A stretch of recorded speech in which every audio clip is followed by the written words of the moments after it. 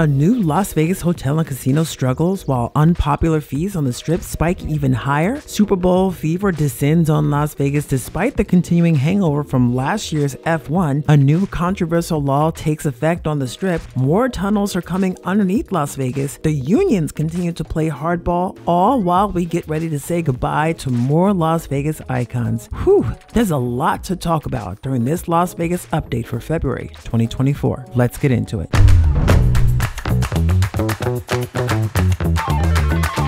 February is a great time to visit Las Vegas. There's a lot going on and temperatures are starting to rise as winter gradually loses its grip on the city. You know, the average daily high temperatures increase over the course of the month from about 61 degrees to 68 degrees. And that's a big difference, especially for us vegans. So while it's warming up, still make sure to bring layers. Let's jump right in with some of the hype going on with Las Vegas right now. You know, there's more disruptions on the Strip, and this is the Super Bowl edition. Traffic disruptions and construction have become pretty much a commonplace on the Strip, and now we are living through the Super Bowl edition, y'all. With this year's Super Bowl in Las Vegas on February 11th, construction for the big game events is ongoing. CBS, the broadcaster of this year's Super Bowl, is setting up shop with 4 stages atop the Bellagio fountains. Expect lane closures, sidewalk shutdowns, and pedestrian detours. Full road closures around Allegiant Stadium have already started and will extend until mid-February. And want to go to Allegiant and watch the Super Bowl in person?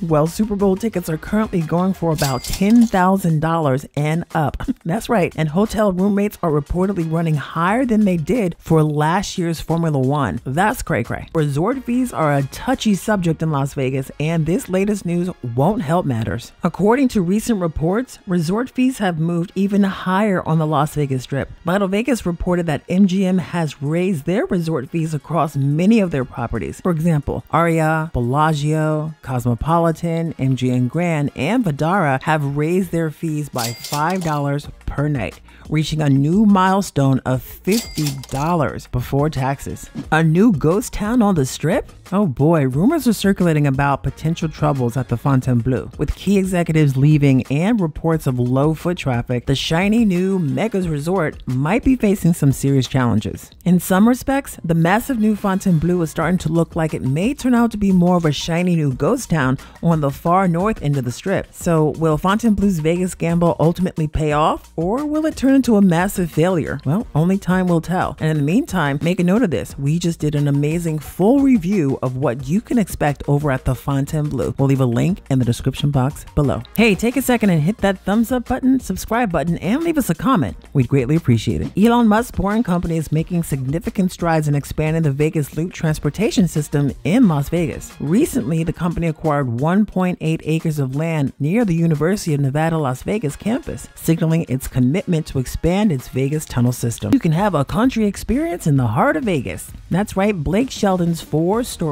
country-themed restaurant and music venue Old Red is now open in front of the Horseshoe on Center Strip. They're offering the full country experience with food, drink, and live entertainment on 2 stages. Now, Old Red looks as though it may become set to be the new go-to spot for country lovers. In honor of the Year of the Dragon, the Bellagio Conservatory and Botanical Gardens recently opened its new display. With an Asian theme, the display features lion dogs, a money tree, Cajun children dancing on a wooden bridge over a lotus pond, and of course, dragons of all shapes and sizes. It's a celebration of prosperity and good fortune, and best of all, it's always free. The Vegas unions play hardball. As of the date of recording this video, the Culinary and Bartenders Union have set a strike deadline for February 2nd, right before the Super Bowl week kicks off in Vegas. While the union previously reached agreements with MGM, Caesars, and Wynn right before Formula One Las Vegas, 7,000 workers across 21 properties on the Strip and downtown are still without contracts. The union recently announced a quote-unquote tentative contract agreement with Westgate covering over 1,000 workers, and we're hopeful other properties will quickly follow their lead, perhaps even before the release of this video. Strip icon closes again. The Mirage Volcano has been closed again, y'all, this time to make way for the Paramount Mountain, which will be showcased during the Super Bowl. We expect the volcano to reopen once after the Super Bowl, but its days remains numbered, with the Hard Rock transition expected to start ramping up up later this year. Are the A's Tropicana Stadium plans in limbo? There are new questions about the plans for the Oakland A's Stadium on the Tropicana site. Now, according to reports, the team missed a deadline to release specific plans and funding for the project, potentially jeopardizing the agreed-upon public bonds. However, the CEO of the Las Vegas Convention and Visitors Authority suggests that the current tentative plans may be enough to satisfy the league and secure the A's revenue-sharing status for 2024. However, according to reports, the tentative ballpark plans are already being changed, as the initially planned retractable roof is rumored now to be a fixed dome. The aftermath of the Formula One construction has left a sour taste in the mouths of many local businesses. With disruptions leading to near bankruptcy for some, a representative has recently stepped forward to seek redress from the Las Vegas Convention and Visitors Authority. The proposal? A small business recovery fund to reimburse 9 businesses that lost an estimated $23 million.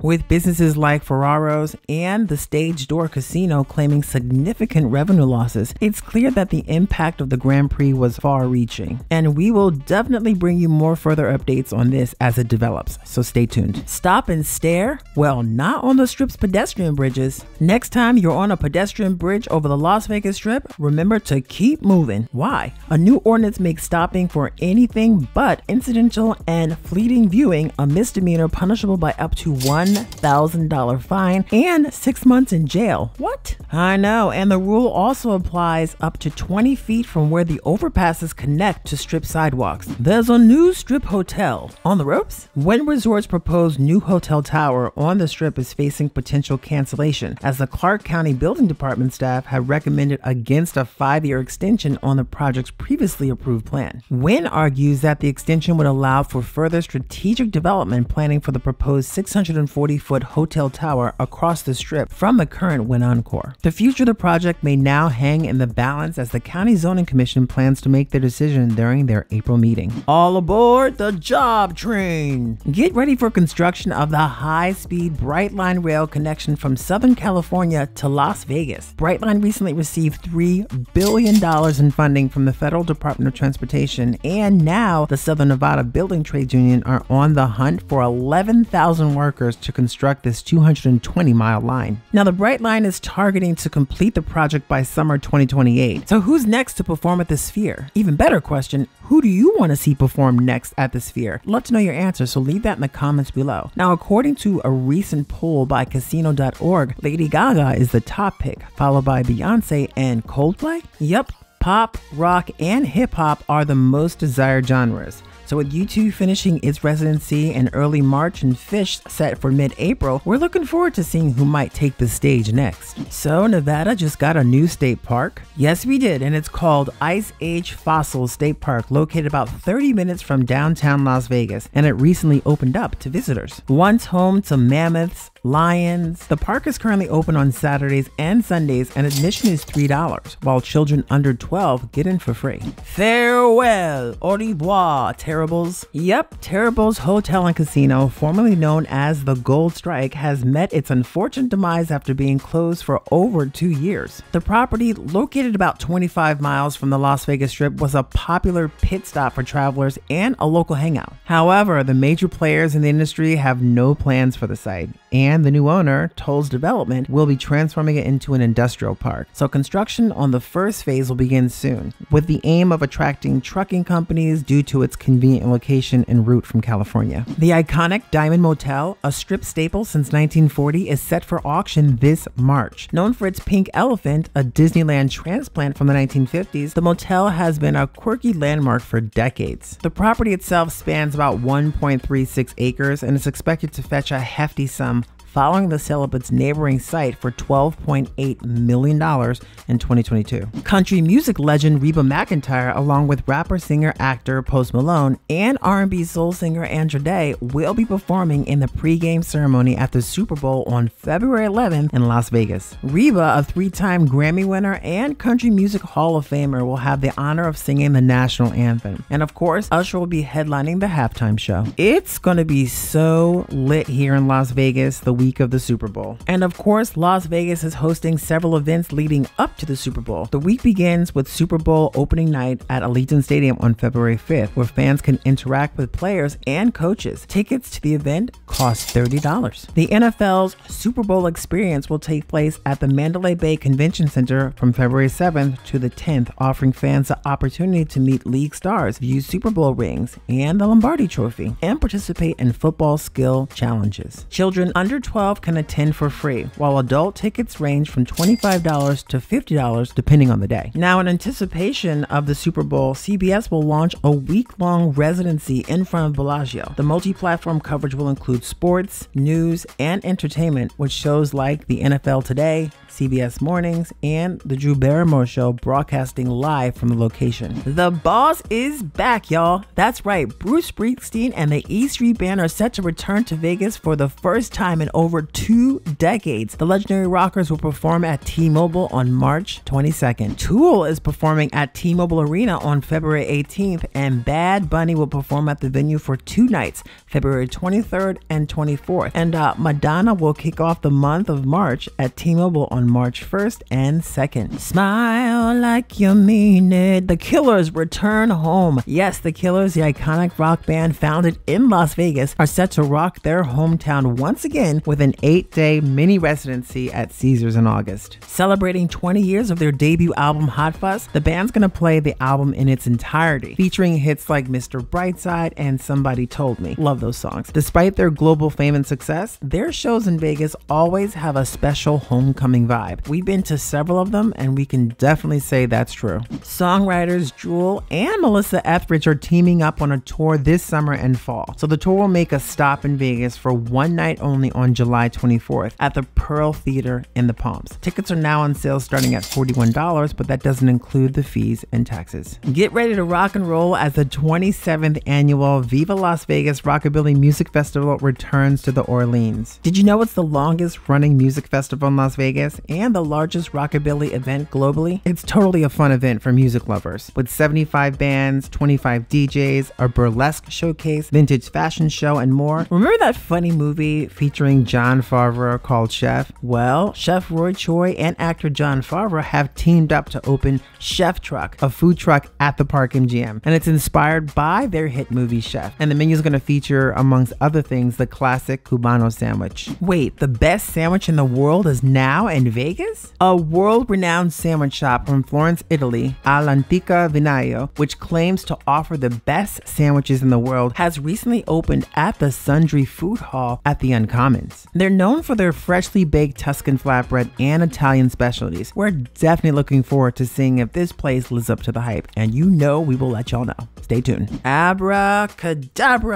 Nathan Burton at Flyover. Illusionist Nathan Burton is now performing at a new stage for his magic at the Flyover attraction on the South Strip. So the intimate 140-seat theater is hosting his 70-minute show with ticket prices ranging from $22 to $52. So if you are looking for a fun and fast-paced magic show on the Strip, well, this may be worth checking out. And speaking of illusionists, David Blaine has brought his new residency Impossible to the Encore Theater at Wynn Las Vegas with 9 performances through 2024. Tickets are now on sale. Now, I don't know how I feel about this one, but the king returns to Vegas. You'll see what I mean in a minute. Get ready for a blast from the past as an AI-powered Elvis Presley show, Elvis Evolution, is set to debut in Vegas. So the virtual performances promises a mix of holographic projection, augmented reality, live theater, and multi-sensory effects. Now that sounds cool AF, but if it's anything like Whitney Houston's show, where audiences can expect a surreal experience that blurs the lines between reality and illusion, well, I'm not sure they hit the mark on that one for us. We went to go see the Whitney Houston holographic projection show when it was at Harris, which we really enjoyed being able to listen to Whitney Houston music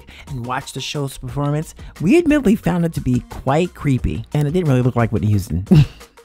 The Luxor's new playground is now open. This unique 15,000 square foot facility features over 20 larger-than-life nostalgic games designed for adult-style playdates. Now, while it's open to all ages during the day, it is adults only after dark, and we're looking forward to checking out this new playground on the Strip. The prestigious Copa America Soccer Championship is coming to the U.S. in 2024. 3 games, including a semifinal, will be held at Allegiant Stadium. Get ready, soccer fans. It's coming to Vegas. The alternative rock band Third Eye Blind is set to perform at the Fontainebleau, Las Vegas on June 22nd as part of their Summer Gods Tour 2024. Known for their Billboard Hot 100 hits, the band promises a night of nostalgia and rock and roll at the new Blue Live Theater. After a successful run at Park MGM, Grammy-winning band Maroon 5 is set to return for another 16-show residency at Dolby Live. The show's gonna kick off on May 17th. Rah, rah, rah, Wu-Tang Clan to bring the ruckus to Vegas. Yup, I said it. Hip-hop legends the Wu-Tang Clan are set to perform 4 shows at the Virgin next year. Tickets are on sale now. Avengers Assemble somewhere else. The Marvel Avengers Station attraction at Treasure Island has shut its doors. The interactive exhibit, which opened in 2016, paved the way for many immersive attractions that have since popped up around Vegas. Now, we're sad to see this go because we're Marvel fans, but looking forward to finding out what will replace it at Treasure Island. Hey, if you have some tips or suggestions you think others coming to Las Vegas during the month of February would appreciate, we'll leave them in the comments below. And be sure to check out our full review of the Fontainebleau Las Vegas. You might want to watch that before staying there. All right, y'all. We'll see you in the next one.